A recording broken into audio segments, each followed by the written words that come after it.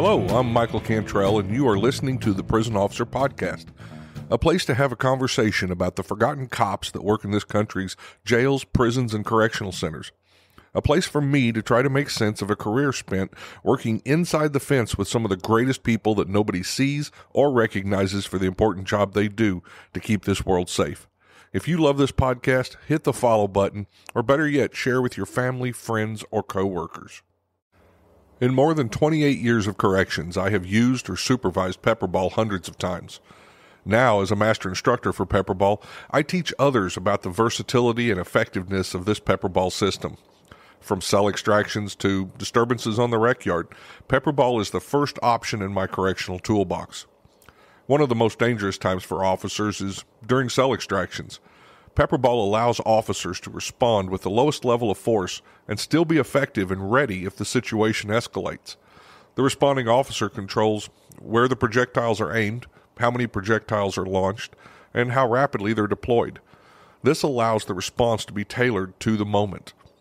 To learn more about PepperBall, go to www.pepperball.com or click the link below in the show's information guide.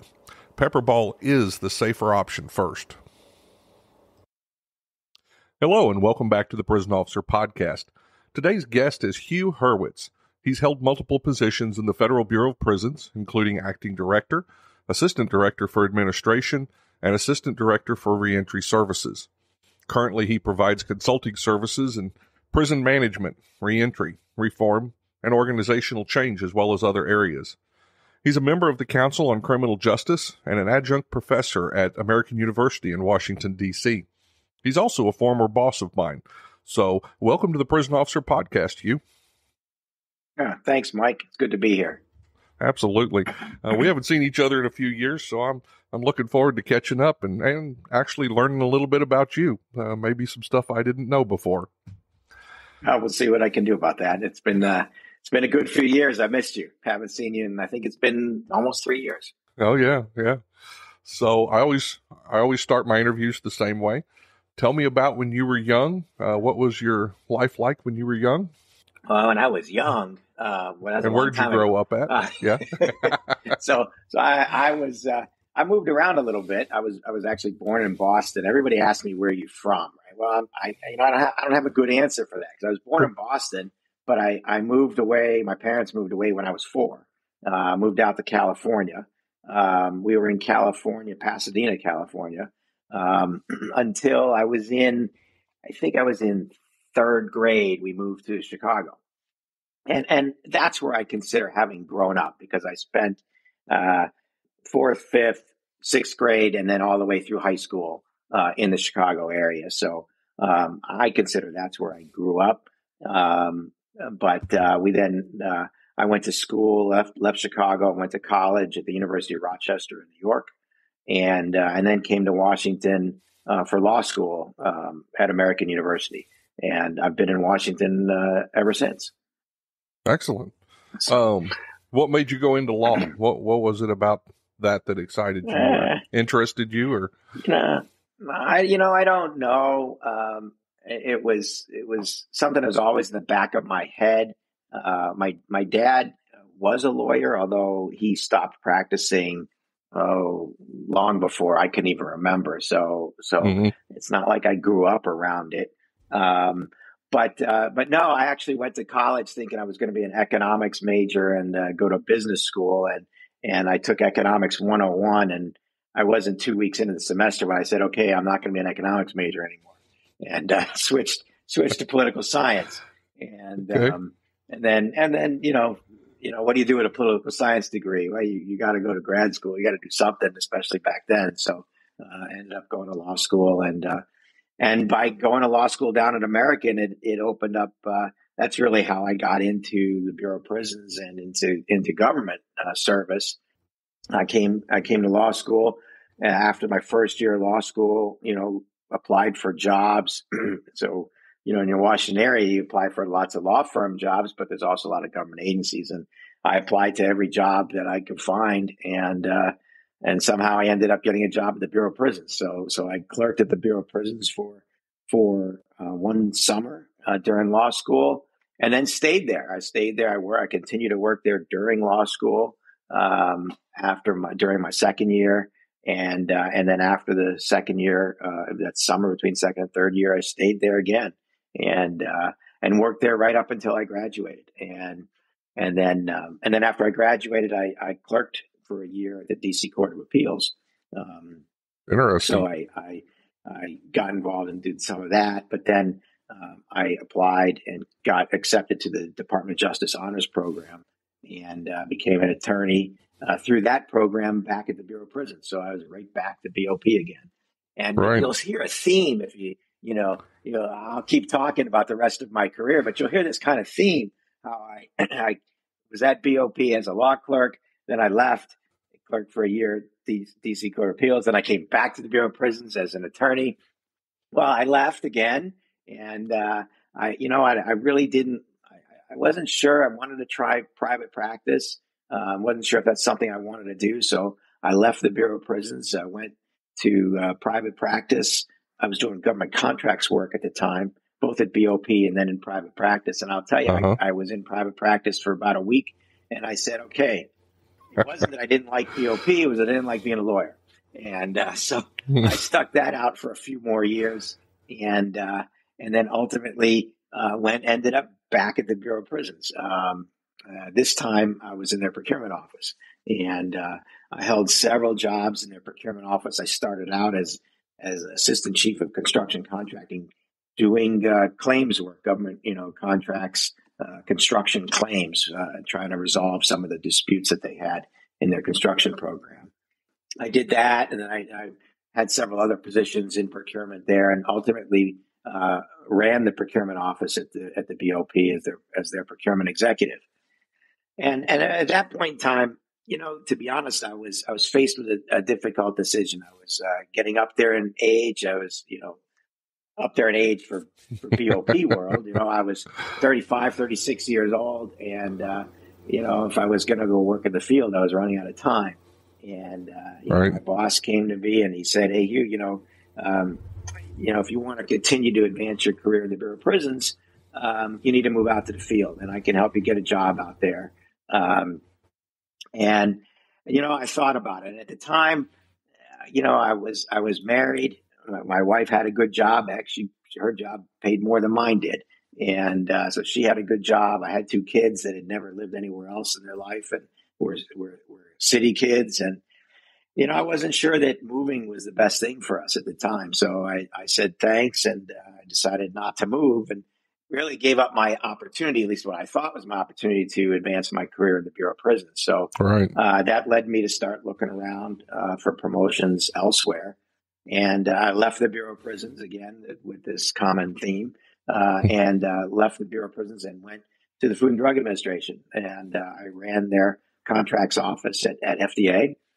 And then I got involved in IT, and I actually moved over and ran their IT shared services organization, which was kind of a unique experience for me. But IT really wasn't what I wanted to continue to do. I didn't miss the procurement work that I was doing. So I left FDA and went to the Department of Education. And at the Department of Education, I was their senior procurement executive, and then ultimately was promoted to be their deputy chief financial officer, and got exposure to some financial management and other things that I hadn't done before. So another great opportunity there. But opportunities present themselves, and a few years later, I had an opportunity to move on, and I became the Assistant Inspector General for Management at NASA. And that really was kind of, at the time, what I thought I wanted to do. I had an opportunity there to really run the entire administrative function for an agency. So in that job, I had not only contracts and financial management that I have experience in, but also their Office of Technology, their Facilities Office, their Security Office, their Human Resource Office. So all of the administrative functions there for the NASA IG, I had that opportunity to do. So that's kind of really where I thought my career was going to go, into that type of work. And that's what I wanted to do at the time. Sure. But as things may be, I still had some contacts at the BOP, and an opportunity presented itself to go back to BOP, this time as their Senior Deputy Assistant Director in the Office of Information Policy and Public Affairs. And I dare you to say that 3 times fast. But in that job, I was responsible for overseeing the Office of Public Affairs, the Office of Legislative Affairs, the Policy Office, and the Office of Research. So that was really kind of a cool opportunity to get back into BOP because those offices touch everything BOP does. And, because everything they do, there's either congressional or media interest in it. It involves research programs. And of course, policy applies to everything that BOP does. So really had a broad perspective in that job. I got to work closely with the director and the director's office. I got to work closely with the Department of Justice and other components. And, that was really kind of gave me a lot of exposure to everything that BOP was doing at that time. And there was a lot of interest in prisons and BOP at the time as well. Sure. And then through that, I moved on from that to become the Assistant Director for Reentry Services Division. And, as you know, the Bureau of Prisons has 2 missions, right? One mission is to safely and securely confine offenders. And the other mission is to prepare them to return to society and be successful. And so Reentry Services was really creating policy and oversight for half of the BOP's mission. And so I got an opportunity to do that job as an executive staff member. And, I thought that was just a really great position, a great opportunity to have. Right. And then one day I got a phone call from the Chief of Staff to the Deputy Attorney General asking me to come into his office and meet with the Deputy Attorney General the next day. And I said, well, I've never met the Deputy Attorney General. That's either good or bad. I don't know. Am I in trouble or not? Right. And he actually said, don't worry, you're not in trouble. I said, okay, that's good. That's good. But he said, I can't tell anybody what this meeting's about. So I said, okay. So I show up the next day and I met with the Deputy Attorney General, and they had told me they were considering me to be the acting director of the Bureau of Prisons. And we talked, and I actually gave them a couple names of other people who I thought would be more qualified than me. And they thanked me, but declined that offer. And then they took me up to meet the Attorney General, and I'd never met the Attorney General before either. And ultimately they asked me to be the acting director of the Bureau of Prisons, which I did for 15 months. And, it was quite a while. Best job I ever had, and really got to work with a lot of great people at the Bureau of Prisons, and really truly enjoyed that work.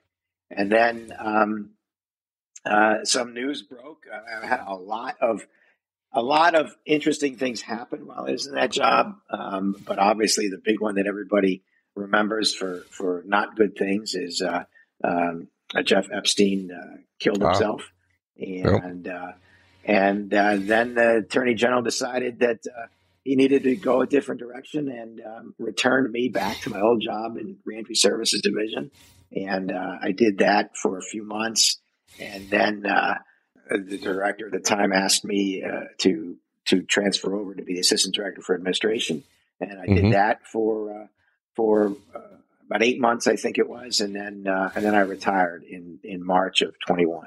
And I'm glad I did that. I'm glad I retired, but I will tell you, I truly miss the people at the Bureau of Prisons, and no day is boring in that job. That is for sure. Oh, absolutely. It sounds like you had, and you see this as a common theme amongst a lot of people that work in the prison system, and especially the Bureau of Prisons, because we have so many opportunities. But I know a cook who came in as a cook and became a captain when he retired. I know I just talked the other day to an IT guy who started off as a tech, and now he's an AW. So a lot of people find out when they come in, this is what I thought I wanted, but look at this opportunity here, or look at that opportunity. And it looks like you took advantage of that also. Well, let me tell you, I've said this to a number of people before. The Bureau of Prisons, one of the best things, what you just said is one of the best things about the Bureau of Prisons, and it's also one of the worst things. And let me explain. Sure. There is no other agency in government where you can come in at GS5 and work your way up in that agency to be at the top of the agency. Yep. You can start out as a correctional officer and then decide you want to get into human resources or financial management, and the opportunity is there. You want to get into IT, you can do that. You can do anything you want in the Bureau of Prisons. And there's, again, no other agency can you do that. And Right. I've worked at several, right? You cannot do that anywhere else. Just start at entry level and then become anything you want in that agency. And that's that tremendous opportunity for people. And like I said, that's one of the best things about the agency. It also is one of the things that is a challenge for them, because what ends up happening is, and use my example, right? Somebody comes in at whatever position they come in at, and then they move to HR, for example. And this could apply to any discipline. So I'm not picking on HR, but you can move to HR. So what happens? Well, now you're taught HR by people in the Bureau of Prisons and how they do HR in the Bureau of Prisons. And then you move up and you haven't been exposed to HR anywhere else, and you don't know how else it's done. And now you've moved up to a position, and now you're training people, and you're training them the way you learned. And nobody comes in from outside at mid-level to say, hey, wait, there's other ways to do things. We used to do HR differently here, or we used to do contracting differently here, or whatever the function is, right? There's other ways to do it. And we don't know that in the Bureau of Prisons, right? Because we only know the way we've always done it, the way we've always been taught it. So that is sometimes a hindrance for BOP, particularly in some of the administrative or management functions, that they don't really know there's other ways to do things. And that's a challenge. So, and the Bureau's gotten a lot better lately, I think, at balancing that by promoting people from within, but also bringing some people in from outside that say, hey, wait, why do you do it that way? Because, things have changed and you could do it differently. So, hopefully they're learning, and I think they're getting better at it now as well. But I still believe that's the best thing about the Bureau of Prisons is you can do whatever you want to do. Oh, absolutely. I'm an example of what you're talking about. I started off as a correctional officer, ended up as a chief working in Washington, D.C. with a high school diploma. So, that's back when you were working in Washington. Yep. Absolutely. And like you said, it's also, and I spoke about this several times, we tend to teach ourselves. If you've got a corporation out there in this country, a company with 35,000 employees, Tony Robbins is going to come in and he's going to talk to some of the men, but we don't do that. We have captains teaching lieutenants and, wardens teaching captains. And so we keep that. Sometimes those bad habits flourish because of that, but you're absolutely right. So one of the things I wanted to talk about today, and you were kind of there for a big part of this, but reentry is something that, I haven't talked about a whole lot on this podcast, but it's something that's very important to everybody. And one of the things that happened, I believe, while you were in the job was the First Step Act, correct? That's right. Yeah. First Step Act was signed by President Trump while I was acting director. One of the only bipartisan things I think that went through during that presidency, and it was everybody was behind it. So tell me a little bit about what that was like because that just kind of came down to us. They said, you guys are going to do this. And tell us a little bit about the First Step Act and what was expected out of reentry for that. So that was an interesting time at BOP because, there was this ongoing debate about this proposed bill, the First Step Act. And a lot of people remember, if you read the newspapers, you'll see a lot of people see that, Jared Kushner, who worked in the White House with the president, his son-in-law, was very involved in the First Step Act. And that came from I think his interest came from his own personal experience. His father had been incarcerated at the Bureau of Prisons.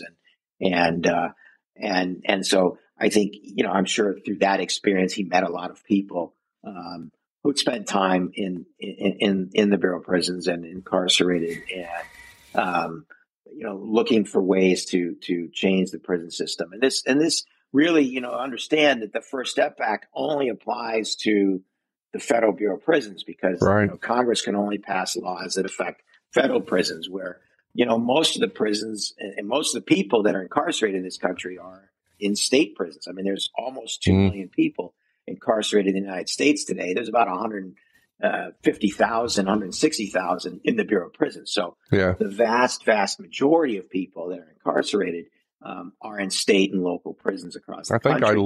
Last I looked, we were at like 10 or 11%. Yeah, the Bureau of Prisons. Yeah, that's right. So, like I said, there's just under 2 million people today, and we're about 150,000. So, it's really a small percentage, and the First Step Act doesn't get to most of those people, right? Because it only applies to the Congress can only pass laws that apply to the federal government, and so one of the things I think they're hoping to see is that some of the changes in the First Step Act get replicated at the state level, and we're seeing some of that today. But the whole work around getting the First Step Act passed, there was a lot of negotiations. It almost didn't pass at various times. It was very difficult because, remember, even the Congress back then was divided like it is today, getting any kind of bipartisan legislation passed has been difficult the last several years. And it was no different at the time during the First Step Act. So, but there was a lot of organizations, a lot of people that were involved in this. There was actually a film I just saw recently called The First Step. And that kind of highlights the relationship between, Jared Kushner and Van Jones, the CNN reporter and political activist. So it created an unlikely relationship, right? Right.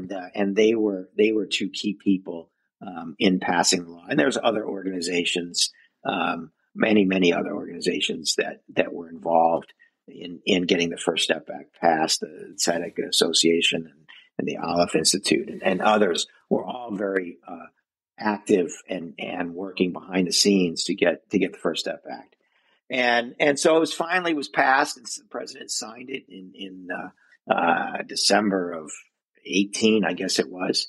And it's interesting. He signed it right in the middle of a government shutdown. And here we were, shut down, and that's one of the odd types of experiences I had happen to be director during that time of the government shutdown, which by itself was a huge challenge, and we can talk about that some as well. But the First Step Act was signed, and there was nobody in the office to talk about it because we were all shut down. Right.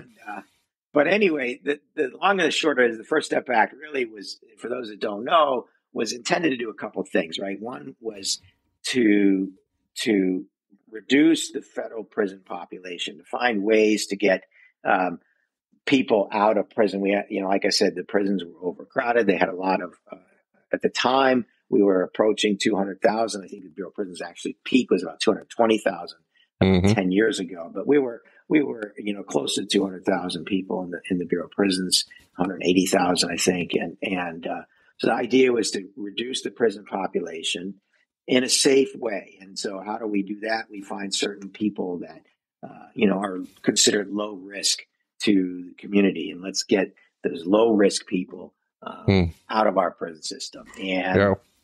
And it created a series of incentives for people to take what they call evidence-based recidivism reducing programs or productive activities, which are maybe not productive activities, are similar types of programs, but they don't have the actual evidence behind them to show that they're actually reducing recidivism. So, the idea behind the First Step Act was that it would incentivize people to take these programs, and things that would encourage things that would encourage positive change in them is kind of what it was looking for. Yeah, exactly. Okay. Things that, look, we have, in this country, and again, the Bureau of Prisons is probably a little bit better than most of the states. Again, why this is interesting, because this is applying to the Federal Bureau of Prisons when really the bigger problems were in many of the states. Many states had a recidivism rate of over 50%. Sure. And, the Bureau of Prisons recidivism rate was somewhere in the 30s at the time, 36% maybe. Yeah. And so, not a great recidivism rate, but certainly better than most of the states and certainly better than most of the larger states. But if you think about that, remember what I said before was, I talked about the Bureau of Prisons and two missions, right? One mission was to safely confine offenders. The other one is to prepare people to return to society. Well, if that's the mission of all of our prisons in this country, and the majority of the prisons in this country have a recidivism rate of 50%, I mean, it's hard to argue that your prisons are being successful in carrying out that mission. Right. I mean, right. I don't know too many other businesses or any function or anything that would be satisfied with a 50% failure rate. Oh, absolutely not. And so, clearly, if that's where your recidivism rate is heading, we need to do a better job in this country of preparing people to return to society because, that's not acceptable. And 95% of the people in our prisons are coming home. 95% are going to be our neighbors. And so, all of us citizens, we want people to be successful when they come out of prison because we don't want crime in our neighborhoods. And so, with those kind of recidivism rates, it's really imperative that we do what we can to try and, reduce recidivism and prepare people for returning to society. So that's really kind of the idea behind the First Step Act was we're going to provide more programming for people so that they will be more likely to succeed when they come home. Sure. And I'm always torn personally with this because I do have some thoughts that are different sometimes. And in the First Step Act, it mentions crimogenic environment several times. That's what they talk about. And it's almost that the First Step Act wants to say that environments cause criminality. And in some instances, I agree with that, but choices do too. And self-accountability's got to be there. And so I don't think I'm alone in the public expects that too. They want a certain amount. Now, there's a certain amount of the public that just want retribution. You did something wrong, you're going to pay for it. But I think we're pretty much past that. But I do want self-accountability. I want someone to prove that they're ready to go back out into society. And one thing that those assessments did, I know you guys spent a lot of time building those risk assessments. And I don't think the general public knows that we weren't just trying to let everybody out of prison. We were going after very specific inmates who met certain criteria, who were, had the greatest chance of, doing something positive and staying out. Would you agree with that statement as far as the risk assessments? No, 100%. And it's interesting because we had, we were challenged with creating a new risk assessment tool that was part of the First Step Act. And actually DOJ and the National Institute of Justice, they really led that, right? BOP was along for the ride, right? It was the department didn't allow us to create our own risk assessment tool. As a matter of fact, we had a tool. We had a tool that was called Bravo, and BOP used that tool to assess the likelihood of institutional misconduct, right? And we use that to help figure out, what security level people should be placed at, and what their risk of misconduct would be. And it turns out that the risk of institutional misconduct was really very, very, very similar to the risk of recidivism. And so our tool, we would have been satisfied using our tool because we thought it worked. That wouldn't have been acceptable to anybody that passed the First Step Act because their idea was, let's change BOP, not use the same tools that they already have. So, sure. DOJ went through quite a lengthy process, hired some academics and a number of other folks to work on creating this tool that ultimately was called Pattern. And I don't even remember what the acronym stands for, but it's a long acronym, and it is a recidivism, risk assessment tool. And what's interesting is it is incrementally different results than Bravo, almost the exact same. I mean, as a matter of fact, I think when you look at the different tools that are out there for measuring recidivism risk, you'll find that pattern, we believe, is probably the most accurate and the best tool available. Bravo is like right there next to it. And then there's other tools that are further down the line. So that was pretty satisfying to us at the Bureau of Prisons anyway, that, you know, the tool we were using for assessing misconduct was a very good tool. But now they use pattern for this risk assessment process in the Bureau of Prisons. And the idea behind it is you know, you mentioned this concept of accountability. Well, that's, you know, those are some of the programs that people are expected to take, right? And to help them learn and to be accountable for their own actions, and to provide people those tools so that they can do that and be successful when they come home. And that's among the many different programs that have been put in place. Sure. Bureau. And I've worked everywhere from a work release camp, which I saw some amazing successes at. Of course, you're dealing with lower level offenders at that point, but you were giving them skills, teaching them how to, you know, go out and get a job. Matter of fact, I just saw an article, and it was about Greenville and Pekin, and they, I'll put the link in the show notes here, because it's about some female inmates who they brought over and for the first time took them through job training and through doing interviews and dressing them up. A volunteer area came out and said, here, we'll buy the clothes so that you can show up at these and be presentable. And one of the things that got me was one of the ladies said, number one, she'd never interviewed for a job. And she didn't say how old she was, but I'm guessing mid-30s at least. And she said she'd never sat down and applied for a job like that. And she had never worn a suit like that to an interview. And I'm thinking, you know, that's so basic for a lot of people to think this is how I go get a job. But some people never saw that. So I really see some positives that come out of it in that way. When we're actually putting boots on the ground and teaching people how to change. That's what I love seeing. You know, sitting around in a classroom sometimes with a book and everybody's disinterested, which I've also seen, doesn't cause as much change sometimes, in my opinion. But what are some of the positive changes that you saw come out of this? Well, you know, you talk about that. You know, you see more and more people understanding adult learning today, right? When, you know, the adults don't learn very well from sitting in a classroom with a book. And, you know, to some extent you need to do that. But, you know, the more programs you can put in place for dealing with adults that are hands-on, give them real life experiences, you know, gives them really, it helps to learn.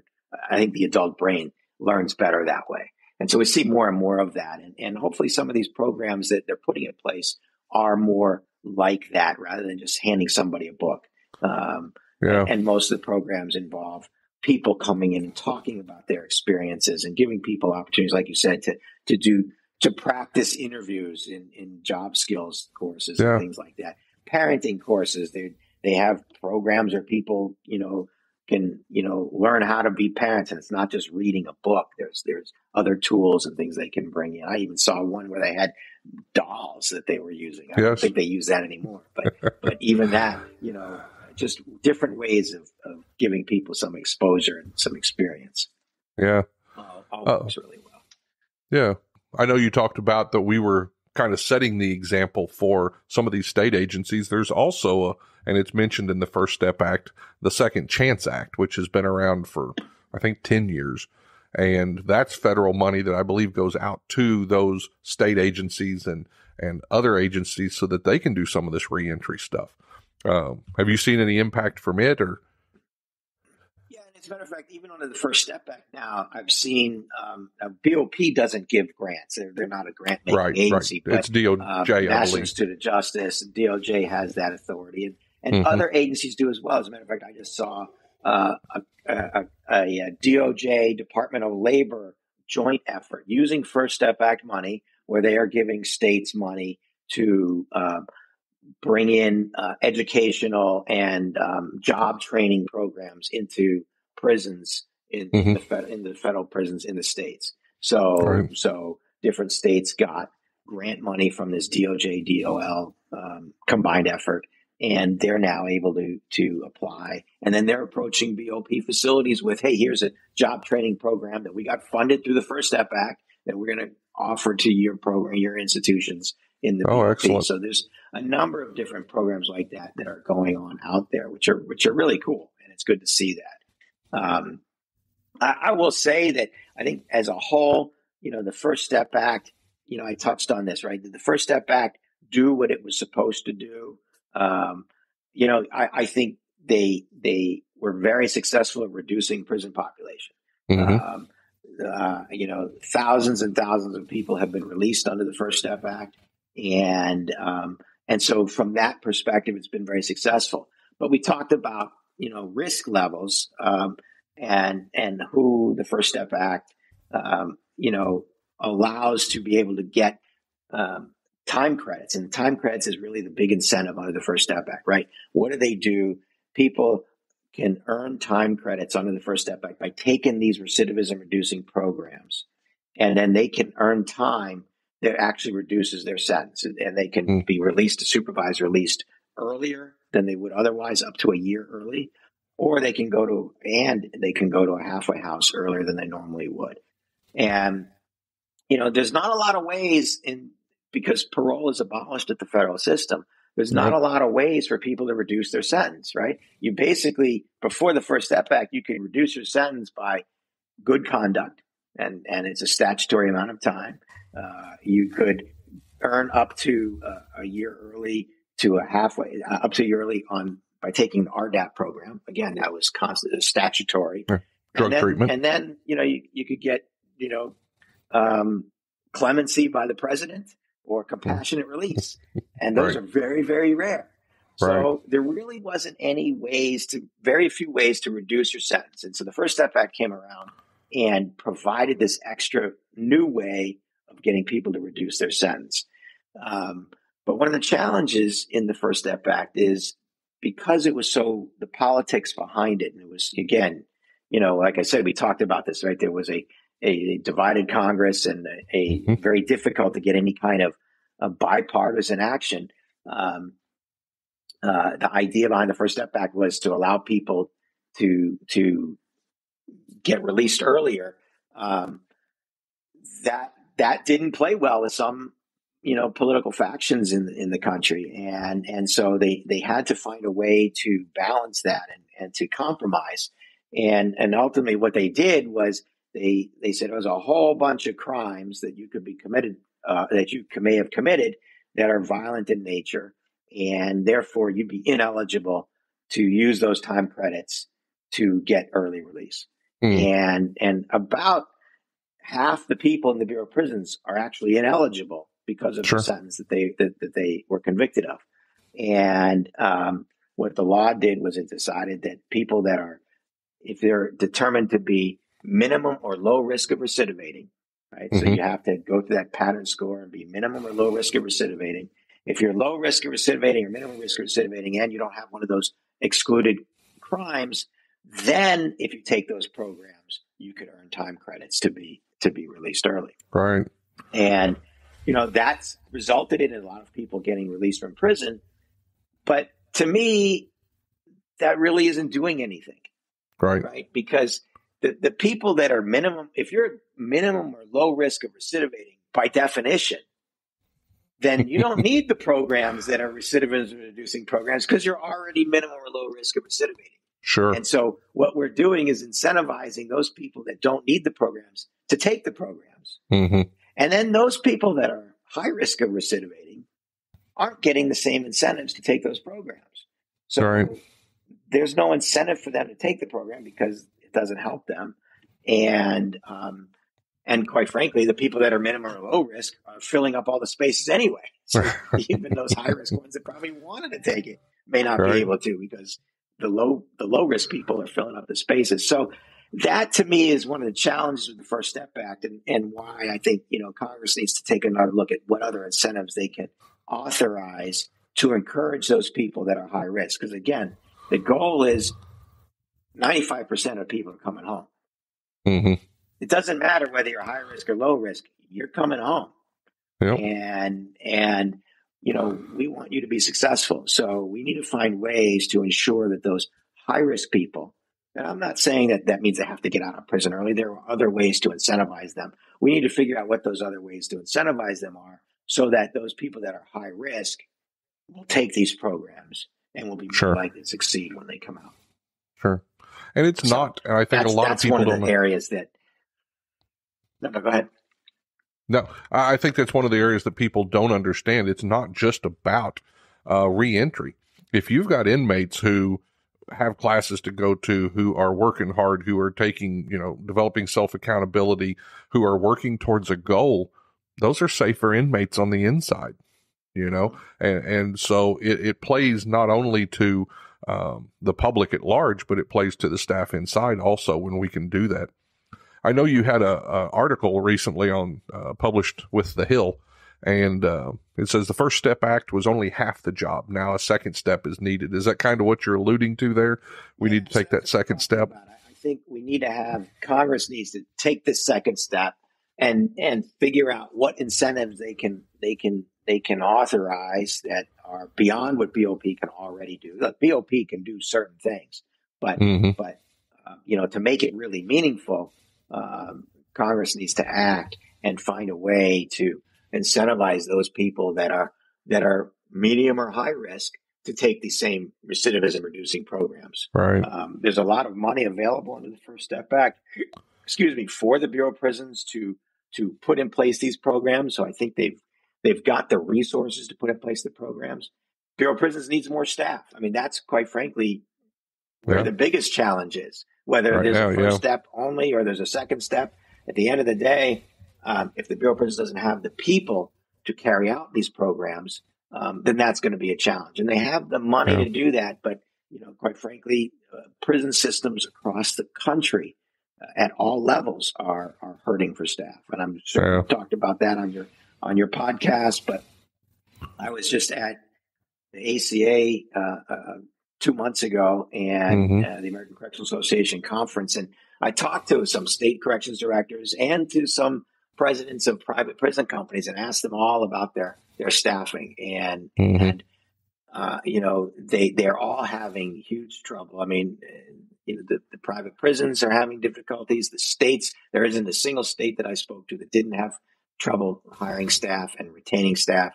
And the Bureau of Prisons is having the same problem. So it isn't like they're not trying. They're all trying, but they're all trying for the same group of people. And let's face it, a lot of people don't want to, the taxpayers don't want to pay, higher salaries. They don't have the money. The taxes, that our budgets aren't that big that we have, unlimited funds. So we need more funds to hire and pay more money. Prisons, quite frankly, are not always in the most desirable neighborhoods. I mean, many of them are in more rural areas where there aren't the resources and the tools for the staff and to come and have and raise families and things because nobody wants prisons in their backyard. And on top of that, land is too expensive in metropolitan areas. So even if they were willing to put it in their backyard, it's not a good use of this space. Right. So it's very difficult, and we could talk for a long time about staffing challenges, but every agency in the country is having these problems, and I don't know how to solve that, but that's a big challenge. Yeah, I don't have the answer for how to solve it, but I will say it is one of the best times to go into corrections. And that's why I wrote my recent book with the Prison Officer Podcast Job Guide, because there are so many bonuses and salaries are going up just every day. So for a person who wants to work in corrections, to be able to look at all those different agencies and see what's the best fit for them, where they can go. So I'll put a link to that in the notes also. But it is the time for people that want to work in corrections. The sky's the limit right now. It goes back to what we said at the beginning too, right? That absolutely, not only are there many, if you want a job in corrections, they're there. The feds are hiring, the states are hiring, the local sheriffs are hiring, the private prisons are hiring. Everybody's hiring. Yep. and the jobs are available. You can pick and choose which ones you want. And as you said before, what an opportunity, because you work in the prison system. Then once you're in, you can move up and go into pretty much any kind of career you want to have. So I just think, it's not only is it a great career, but I think you're 100% correct. There is no better time than now to get in. Yeah. Well, you've had a long career. Thank you for talking about the First Step Act with us, but I want to hear a little bit more, because I know you've been in some of the top leadership positions, especially in the Bureau. What were some of the top challenges you had that you had to work through as a leader? And what was some advice that you might have for other leaders? Boy, that's it. I was just thinking about this. I was acting director for 15 months, so just focusing on that job alone, not even talking about the rest of my career, but just for a moment thinking about the 15 months that I was acting director, the different crises and events that I was involved in and led the agency through.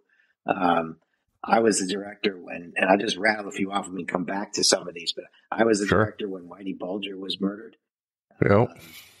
I was director when Hurricane Michael hit down in Florida. It damaged 3 prisons. We closed Mariana and then had to rebuild it. Right. As I said before, I was director through the government shutdown. And, the government shutdown, boy, talk about how challenging that was, because for those people in D.C., the government shutdown was mostly a vacation, right? Oh, I can't go to work and everybody goes home. But we had to keep the prisons running, right? We didn't get to shut down. And we had to keep the prisons running while staff weren't getting paid. So again, what a huge challenge. I was director when the institution in Brooklyn had a fire, and that led to a power outage in the facility, and we had protesters coming, and I never knew there was such a thing as paid protesters. We had protesters coming. I didn't even know why they were protesting. They were just there because somebody was paying them and giving them some food for dinner. As we talked about, I was director during the passage of the First Step Act, and then ultimately I was director until Epstein committed suicide. So. Just in the 15 months as director of Bureau of Prisons. I mean, that was a lifetime career right there. Oh, so, absolutely. All those things. So which one do you want to talk about? Well, I guess what I'd like some other people to understand, the Bureau is so vast. We're talking, I forget how many states, 122 institutions, $8 billion budget. So to sit there at the top of that and try to keep information flowing the right direction, try to get information back to you to make decisions, how do you do some of that? Is there a secret? There's no secret. I will tell you that is really one of the hardest things as a manager and a leader, is, we had 36,000 staff at the Bureau of Prisons when I was director. And, obviously I couldn't be next to or talk to 36,000 staff every day. Right. And that's really one of the biggest challenges, because you have to rely on other managers and supervisors. You have to rely on everybody from the bottom of the organization to the top to do their job. And let me tell you, working and meeting the people in the Bureau of Prisons through that experience, I met some great people, and 99% of the time, those people that I'm talking about did their jobs, did them passionately, did them very well, and I'm very proud of the work that the staff and the BOP accomplished every day. And it's a very, very difficult job. But there's that 1% of the people that just aren't, they're gonna make a mistake, or they're gonna be worse and intentionally do something that they shouldn't do. Right. And that's really one of the challenges. It's very frustrating because you can't be everywhere. You can't make sure everybody knows what they're doing. and you can't, and you have to rely on other managers, other leaders, and on all the line staff to do their work. And look, the Epstein suicide is a perfect example. Mm-hmm.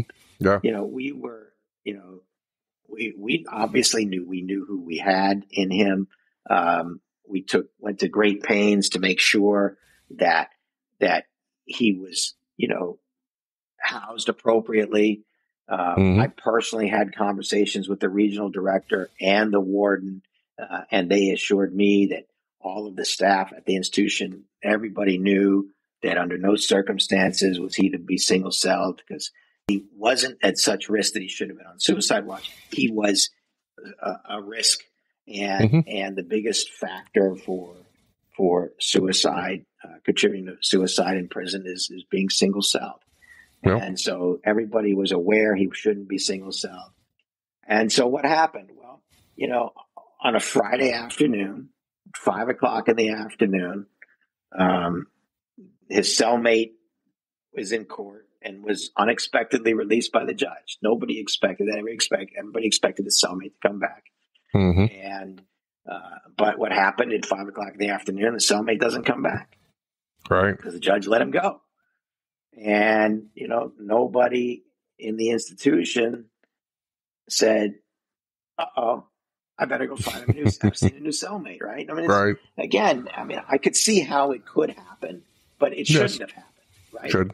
And somebody should have said, "Wait, I need to be there." Well, despite all of the direction I gave, despite all of the assurances I was given, unless I was physically there, I couldn't personally be 100% certain that Epstein returned from his meetings with his lawyers to his cell with a cellmate.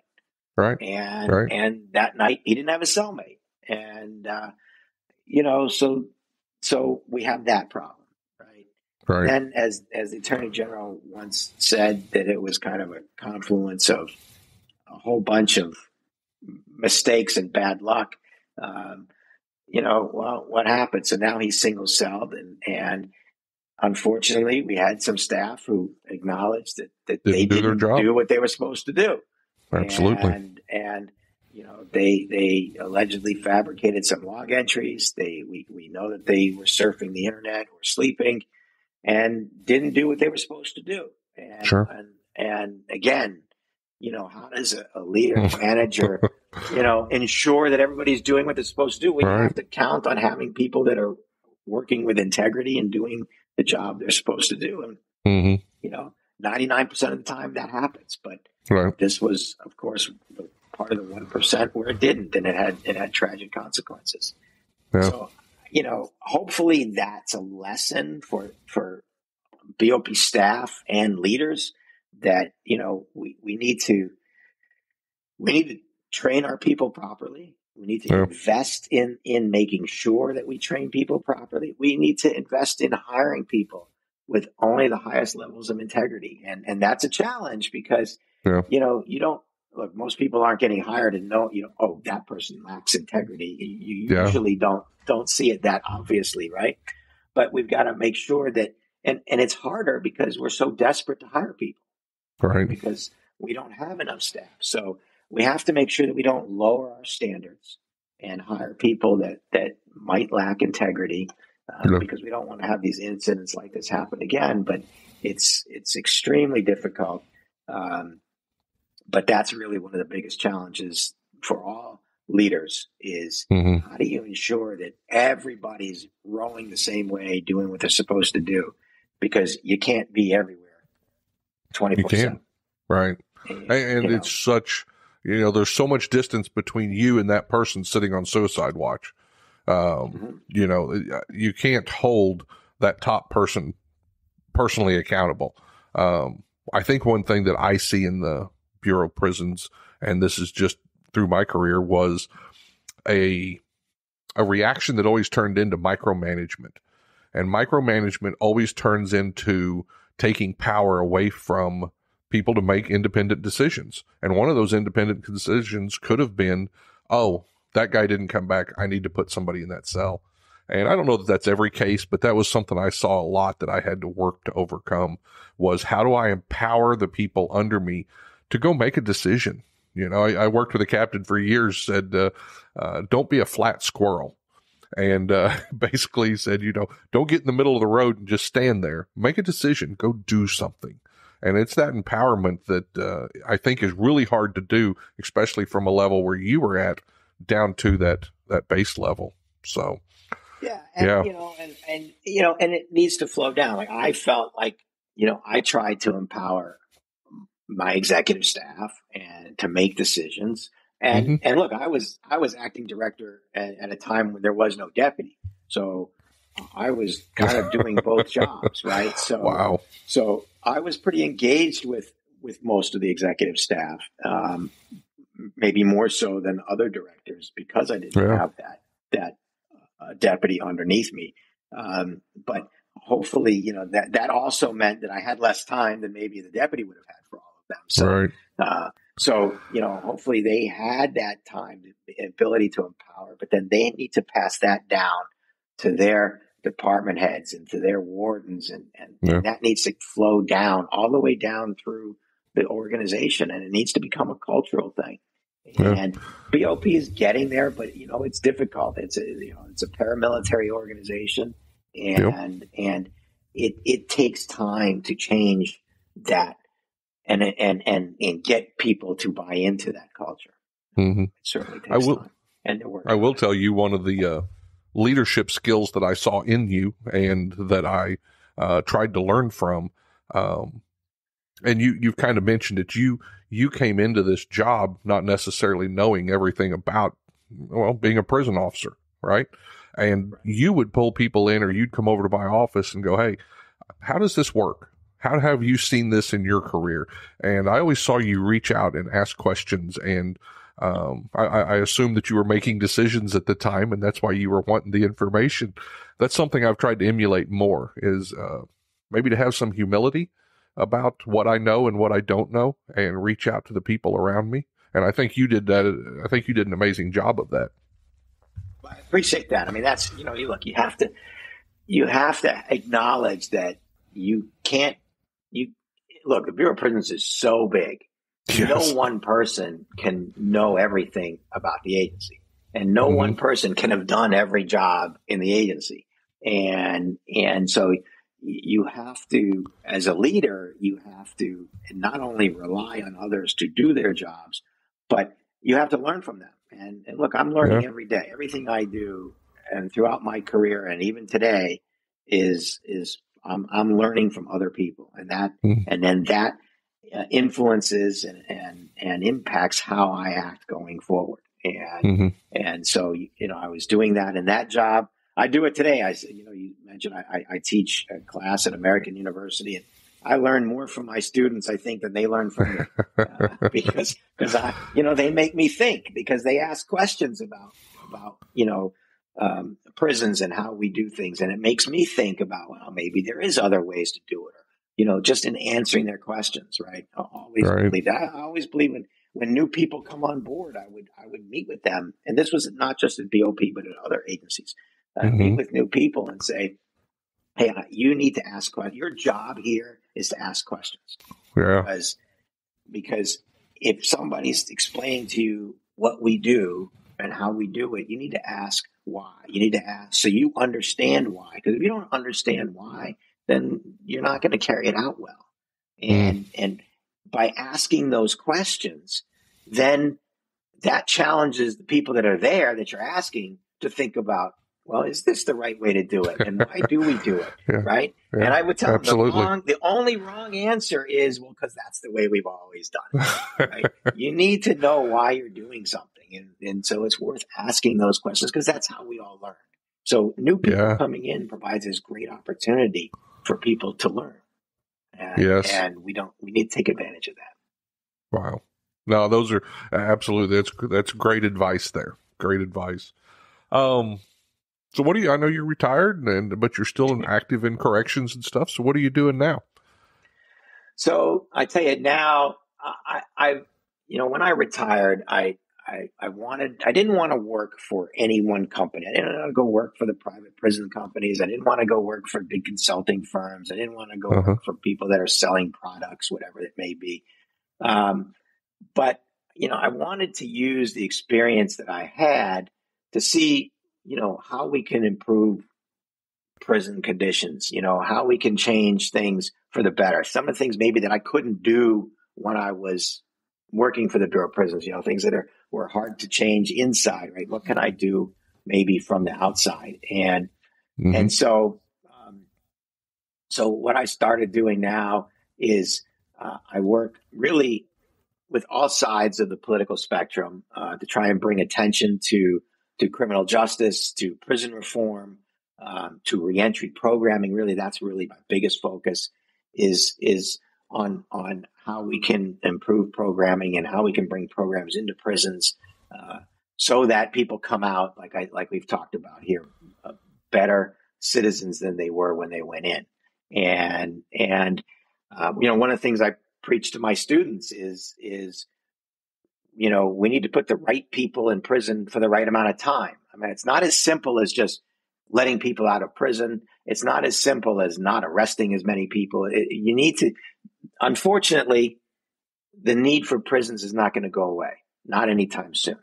Right. There are going to be some people that this country believes that just need to be incarcerated, right? You're not going to let the Boston Marathon bomber, do what he did and then say, okay, well, we're going to put you in a halfway house and, go on with your life. Right. That's not going to happen in this country anytime soon.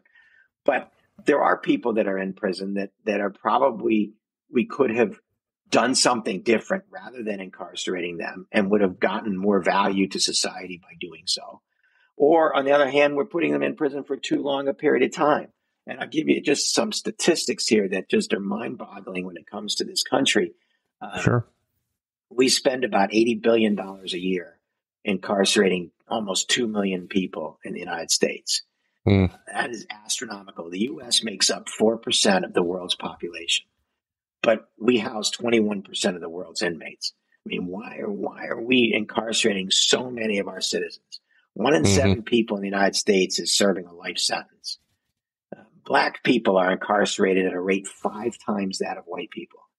Blacks make up about 13% of the U.S. population, but they make up 33% of the U.S.'s inmates. 85% of the incarcerated women in this country were the primary caretakers for their children. So what happens to those children when those ladies get arrested and go to prison? 1 in 5 people incarcerated in this country have a cognitive disability, and another 1 in 5 has a serious mental illness.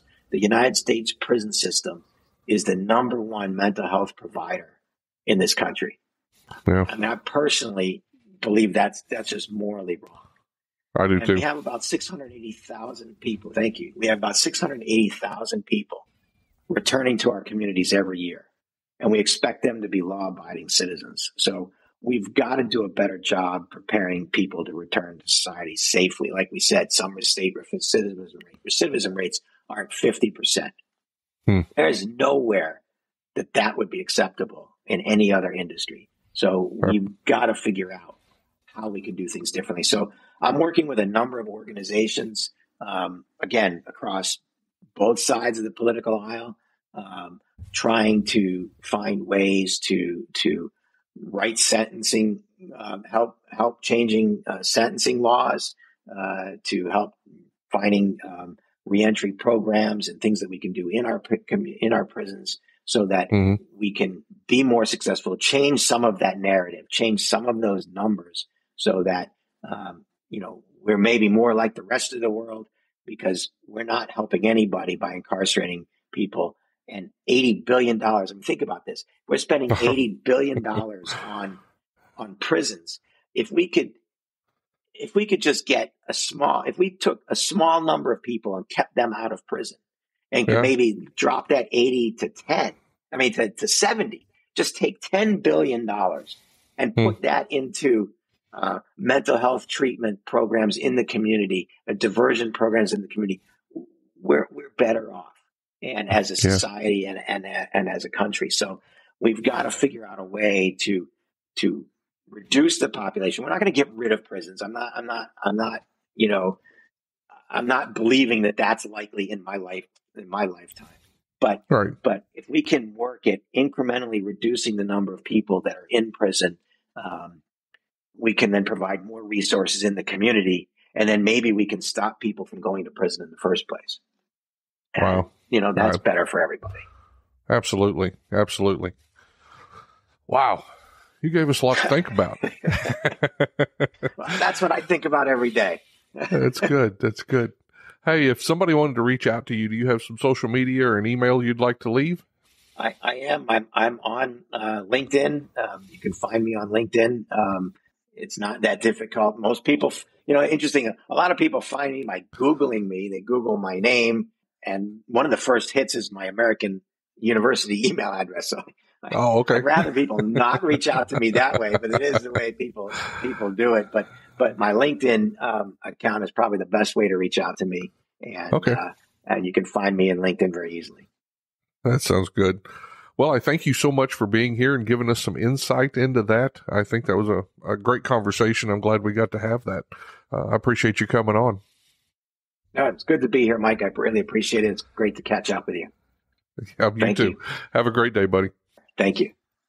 If you enjoy these podcasts, the best way to support the Prisoner Officer Podcast is to share these episodes with your friends or family on social media. Let me invite you to visit www.theprisonofficer.com. If you haven't already, check out the Prison Officer Podcast on Facebook and click that little follow button. Or leave us a message, or better yet, leave us a review. And if you're listening to us on Apple Podcast, Google, or Spotify, please click the subscribe button. Till next time, I'm Mike Cantrell. Watch your back, and please take care of each other out there behind those walls.